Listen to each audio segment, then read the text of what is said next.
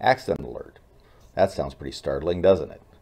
What it actually means, usually, is that your municipality, your county, are on a state of readiness to respond to accidents only in the most extreme situations, and that's because weather-related events have occurred. And normally what that is icy, snowy weather.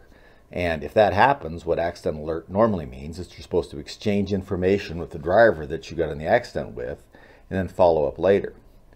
Well, that's especially troubling if you're hurt in the accident, especially if you're hurt and you get transported away from it by an ambulance, or even if you don't, because the information that you exchange is not being investigated on the scene by an officer because there are too many accidents for them to be able to get to.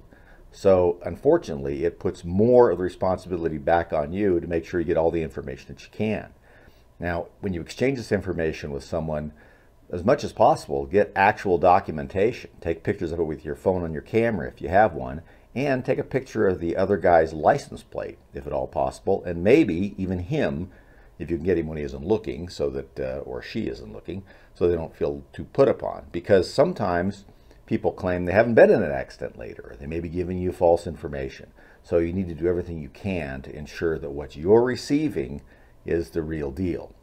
And I also encourage everyone to follow up even if you do get the right information, and you're going to the vast majority of the time.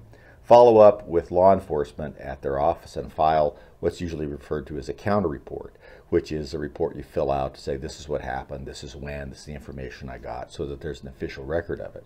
Sometimes that doesn't happen, and then months later when you're trying to collect something due to your injury or something, there's no official record of it occurring. And perhaps the person you ran into didn't report it to their insurance company, and it becomes a problem. So it's good to follow up with that. Wait a couple of days until the weather clears up. It's a difficult thing to do because you're already in an accident, you may be injured. By the very nature of the situation, it's going to be snowy and icy and these kinds of things. Usually the last thing you're concerned about is trying to make sure all the documentation is correct and you have photographs and things like that.